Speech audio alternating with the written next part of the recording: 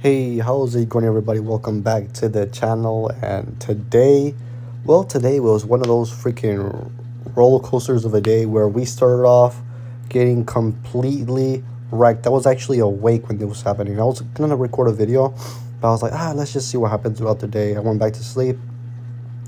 I was looking at um the markets, right? The indices, and I saw that the Nasdaq was getting really close to going under $10,000. I think it was at 10,050 or something like that. And then it slowly started going back up throughout the day. Let's actually look at it right now. QQQ real quick. QQQ, let's see the numbers, right? We saw it almost breaking down below 250. It went to 254, right? 254, and then it started slowing, going back up, which was crazy. I just started seeing, I think I saw a Shopify at under $24. I saw it under $24. I was like, oh, damn, if I had some money, I would have bought some right there. And I was just looking at these stocks. I'm like, Palantir still 760. I think at one point it was lower than that. Did we see yeah, we saw Palantir in the 60s at one point. So Palantir hasn't hit any lows yet. Charge point going down to the 12s. I mean, that's a pretty good point to be buying. I don't know how low. I think charge point went into the $8 range before. Yeah, it was down in the 8s. I don't know if we'll ever revisit that, but that was a good opportunity to buy a TTCF. TTCF just been getting wrecked. Look at how low it's been going down. My God. How low has it gone? What's the lowest point? 425. Almost. It's getting close. It's basically a penny stock already. PayPal. I see PayPal, I think, in the 60s before, right?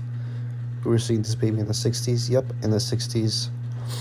IIPR. I think we saw this one in the 80s before. Yeah, I like IIPR a lot. Another one that really started getting wrecked was Amazon. Amazon's been getting freaking wrecked, dude. 105. That's wild. What's the lowest point that it's gone to? Ooh, maybe. Let's look at the 52-week high on this one. 52-week low, sorry. Almost under $100. So what is it at right now? 112. I still need a little bit more to go. I mean, a little bit of, like, for me, I was like, oh yes, let's see if we can go under 10,000 for the Nasdaq, going to the 9s. I think that would be pretty cool. And it just didn't do it, right? Didn't do it. And then the market rallied. Another one that I really interested in looking at is Tesla. Let's see what Tesla did. I mean, still getting wrecked. I want to see Tesla under 200. I really do. But today is over. Now it is basically earnings. So we might actually just start seeing a little bit of a rally, to be honest. I don't think that the economy is still breaking. I mean, it's slowly cracking down, but I don't think we've hit it hard. We haven't seen unemployment numbers get hit hard. I think after maybe next year, we might start seeing numbers start to get hit hard. CPI, like I said, it was worse than expected. I think 0.1% worse. So it's like whatever, right? It wasn't that bad. I mean, the market has been going down. Just the portfolio has been going down basically for the past month, just straight down. So it's like, unless the CPI rating was gonna be horrible, the market was basically pricing worst case scenario, unless something stupid happened, like we miss expectations by 0.5% or even a full percent. Then I think we might have seen the beginning of the day just continue out through the whole day. We might have just stayed down that low. But I mean, we've been going down for so long. It's like finally we see a little bit of a green day. It's kind of like an anticipation. Kind of like we sell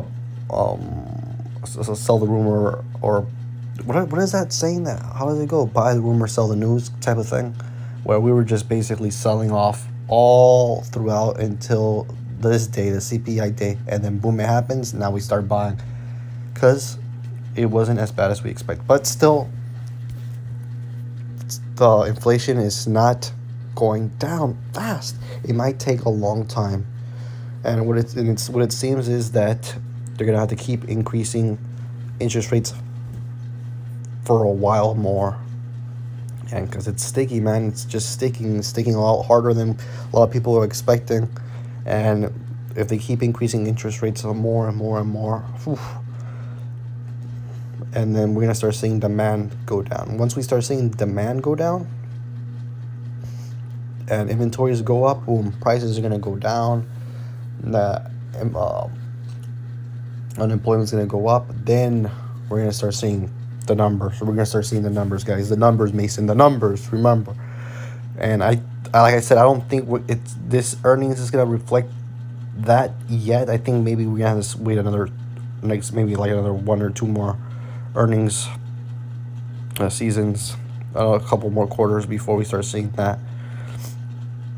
But for me, of course, like I said, I didn't buy anything, even though I really want to. I really wanted to buy. I saw Shopify at $23, man. Come on, $23.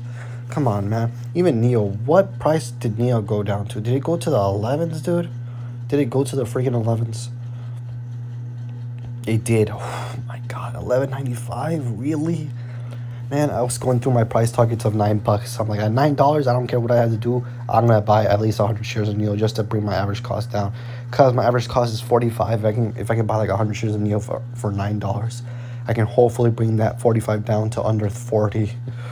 But even then, that's still pretty freaking high. And my equity and all my holdings just been getting wrecked and wrecked and wrecked. Like I said, the goal for me, pay down margin, pay down debts. After that is everything that I deposit goes straight into these stocks and a couple ETFs and even some bigger companies like Tesla and Microsoft and a couple of the chips. That's the plan for me. Man, freaking wild day today, guys. Wild day. Look at the freaking swing that I seen. I was down almost 10% in a freaking day. That's wild. That is wild, man. But still, we haven't got no margin call, which is good. But yeah, that's a little quick update for you guys. Wild day today. I'll probably see you guys tomorrow, if not the next day. And peace out, guys. See ya.